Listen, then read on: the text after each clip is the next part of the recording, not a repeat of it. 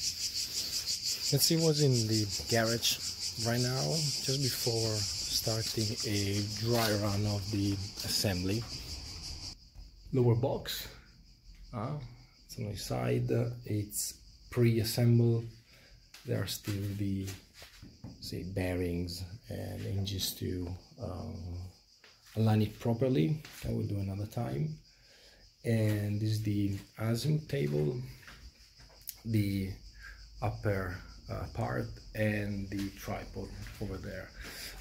Before getting into into the assembly, I've been asked to spend a few words on the grinding apparatus that we've been using here to create, in this case, to track the rail for the azimuth movement.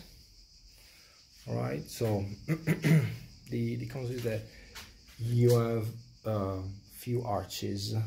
In this case, it's carbon fiber. We ended up using carbon fiber, and in order to generate a surface that is as accurate as possible, so that the rollers here can do a good job in order to keeping the telescope leveled and providing a smooth rotation.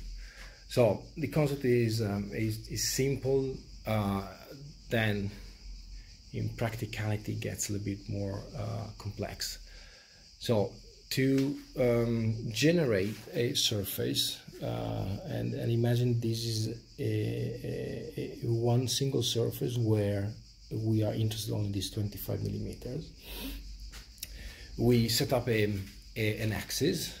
Is a 50 millimeter cart shaft, and there's a bearing here. You can see that, and there's a bearing down there, right? There's a few layers of wood just to make it more robust and giving some space between one bearing and the other. So these two bearings are creating, along with this shaft, the axis, and then you have this hanging part of this apparatus where you can find the grinding machine that is as simple as it can get. It's an angle grinder.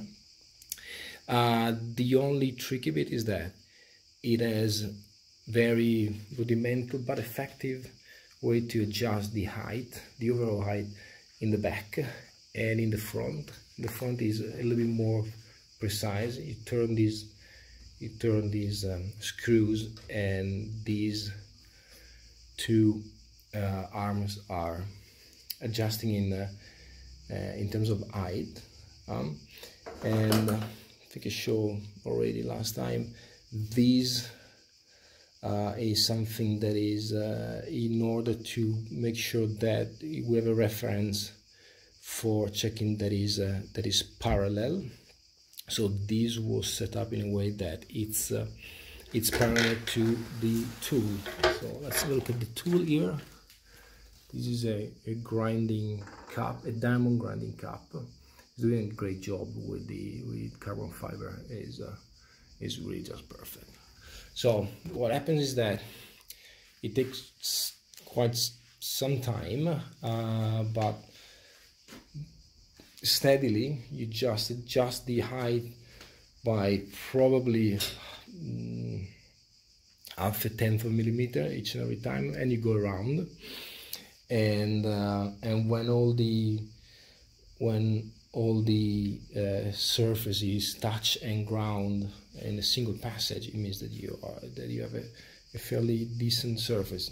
We check that it's overall it's 93 microns, which is not bad. It means that if that 93 microns is a single inaccuracy in the surface, the telescope would be tilted by 20 arc second, which is not bad. It's more important to have the rail being accurate, yes, but with a predictable error. say, so that the periodic error controller can do his job and take it away by auto guiding, for example. So this is the overall thing. I'd say just to thing to add here, a digital gauge to check the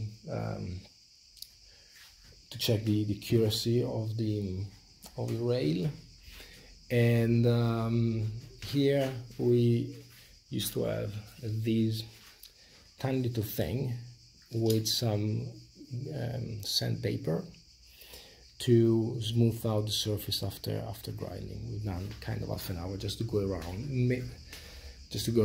and leaving these kind of sledge, doing a smoothing operation on that. That's all. The overall cost of this stuff, the grinder is 50 maybe if you're getting one of good quality, euros, US dollar or pound, whatever it is. A couple of bearings that are fairly big, but again can be retrieved for 5-10 euros each, and all the rest is stuff that we have already in the garage, and you see it's very rudimental, and just to add it, probably overall maybe 100 euros all in all. The digital gauge, this is a micro digital gauge. We are not really interested in the fact that it's super accurate. It's really just a relative measurement that is of interest. All right, so that's all for this this contraption in order to generate a decent surface for this big bearing. In the end is a 1.2 meter wide Lazy Susan, I think, kind of bearing. And